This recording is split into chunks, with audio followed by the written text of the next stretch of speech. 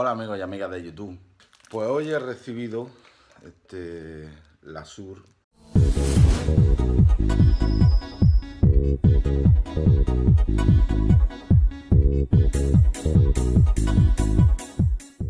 Vale, este paquetito que he comprado en Manomano, que me recomendó Mari Luz del canal Bricoydeco, que a todo aquel y aquella que le guste el bricolaje le va a encantar seguro, ¿vale?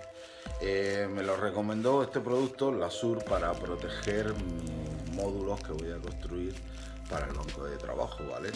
Como yo aquí tengo algún tema de humedad, ya que estoy en un sótano, pues me dijo que este producto me va a ayudar bastante a protegerlo, ya que no me aparezcan hongos y todo, puesto que con tal que me descuide y suba la humedad aquí, los hongos hacen aparición. Me dan ganas de criar champiñones, que también lo he visto en mano a mano que venden champiñones. Sí, reíros. Esta cabeza, por lo que le dé. Yo lo voy a hacer en módulos, ¿vale? Porque así me facilita el poder mover, pasar por las puertas, por ejemplo. Yo posiblemente me traslade de una habitación a otra a trabajar, entonces con una rueda lo muevo fácilmente y me lo llevo a donde quiero. Y si el día de mañana pues me tengo que mudar a lo que sea, pues también me facilita mucho la labor a la hora de transportarlo. Incluso si por ejemplo le hace falta a mi hermano para el trabajo o lo que sea, pues él coge, los carga en su furgoneta, tira donde tenga que tirar y me lo devolverá, digo yo. De mi hermano me fío. Viene muy bien envuelto, ha venido por una agencia de transporte. Lo pedí el día 12 y, como pone aquí, hoy es 15 del 4, me lo apunto por la cabeza que tengo. Cualquier cosa os podéis esperar, ¿vale? Ha venido el 15 cuando avisaba, ¿vale? De que venía. Y envuelto viene, ¿eh? Y eso que es una lata, por llamarlo de alguna manera, pintura. El Lasur. Madre mía.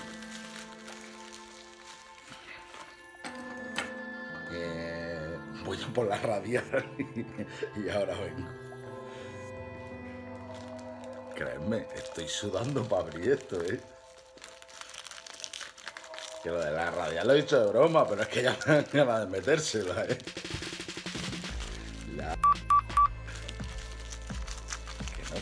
Coña, que esto lleva aquí de plástico y de precinto y de...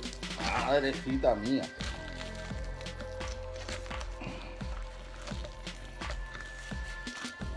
Que con menos plástico también se vive, ¿eh? Es más, no deberíamos de usar nada de plástico, pero bueno. Yo entiendo que la burbujita y todo eso que queréis poner, pero vamos, que el cartón también... Y luego se recicla mejor. Joder, que no puedo.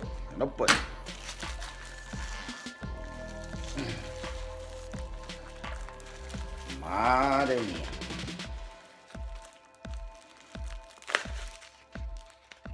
Será por esto, será por la factura.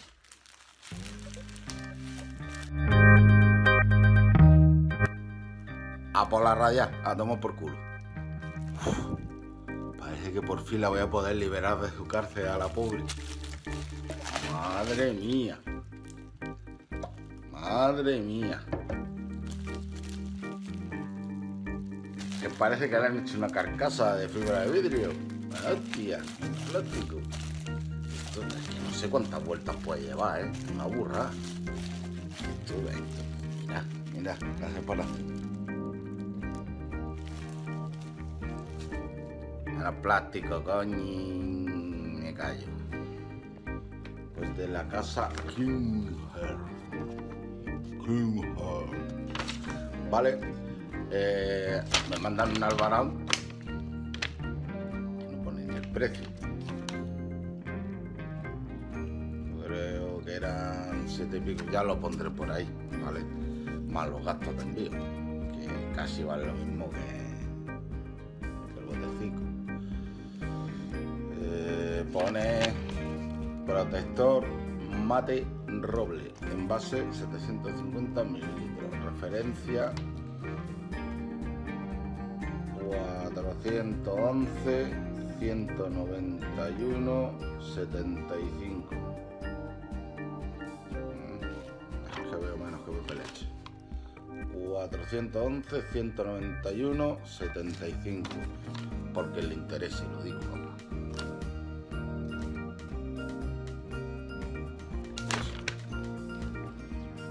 Según ella no me ha costado un duro, me ha costado 50.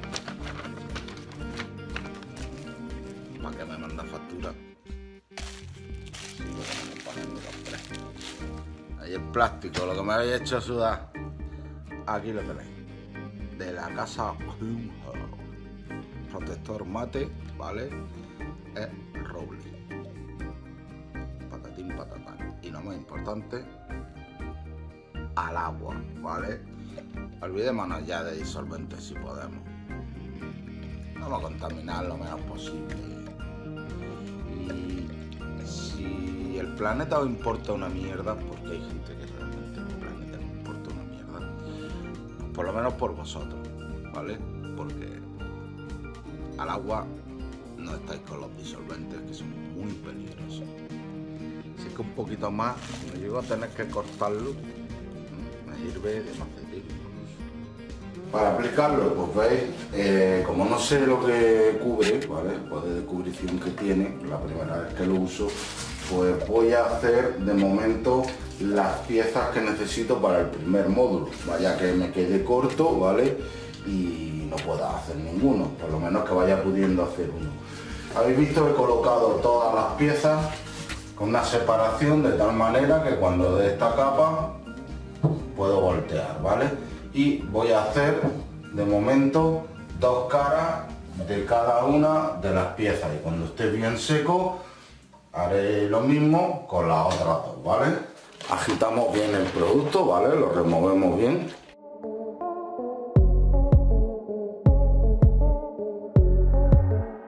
Para aplicarlo voy a utilizar pues, una paletina normal, ¿vale? Podéis dar a rulillo o como queráis. Para aplicar el producto, vamos un poquito, ¿vale? Y en dirección de la veta siempre.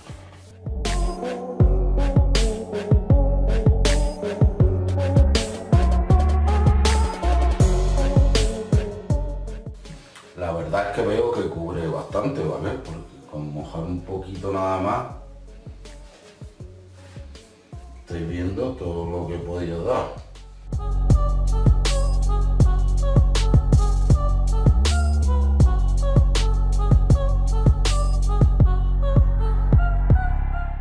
Como veis, yo he elegido el color roble, es el que más me gusta de todos los colores así de madera. El roble me encanta. Fijaros cómo cambia, ¿vale? Simple abeto, cómo cambia de color. Recordad, para que penetre bien, yo quiero un acabado fino, siempre en la dirección de la veta, de las rayas, ¿vale? Que tiene la madera. Al ser un producto al agua, fijaros que yo estoy aquí en un sótano, con todo encerrado, tengo hasta la turbina parada para poder grabar, hablar, ¿vale? Porque si no, no se me entendería nada, ¿eh? Y esto no produce olor ninguno, al no ser al disolvente, ¿vale? Bueno, pues como podéis ver, al final me he animado y le he dado a todas las tablas, ¿vale? Que os lo quiero enseñar, no sé si se puede ver, pero está menos de medio, ¿vale? Todas tienen ya las 4 caras dadas, ¿vale? Y ya os digo, menos de medio. Se recomienda dar 2 capas, ¿vale? 2 manos. Dejaré secar bien. Ya os diré el tiempo de secado, porque es que la verdad es que sin gafas no veo aquí nada y hay poca luz. ¿Dónde está esto? ¿Vale? Os diré el tiempo de secado para volver a dar la segunda mano y el secado final, que normalmente suele ser distinto al de el del repintado, que se llama, el de la segunda mano, ¿vale? Yo creo que con esto voy a tener, por eso me he animado a darle, ahora viendo cómo cómo cubría esto, ¿vale? Creo que voy a tener para esa segunda mano, incluso para las piezas que me faltan para ese tercer banco que quiero hacer, yo creo que voy a tener producto bastante. Y bueno, 3 detallitos os quiero dar, ¿vale? La brocha se limpia con agua y listo. Segundo, vuestra salud. Hacerlo en un sitio ventilado, ¿vale? Hacerlo en un sitio ventilado o abierto, y si no os ponéis mascarilla. Este es un sitio pequeño, cerrado, ¿vale? Y la garganta me pica, por mucho que sea el agua, la garganta me pica. Ahora beberé un poquito de agua, leche es mejor para estas cosas, ¿vale? Pero sí os recomiendo o mascarilla o ventilado, por mucho que sea el agua, ya digo, a mí me está picando la garganta.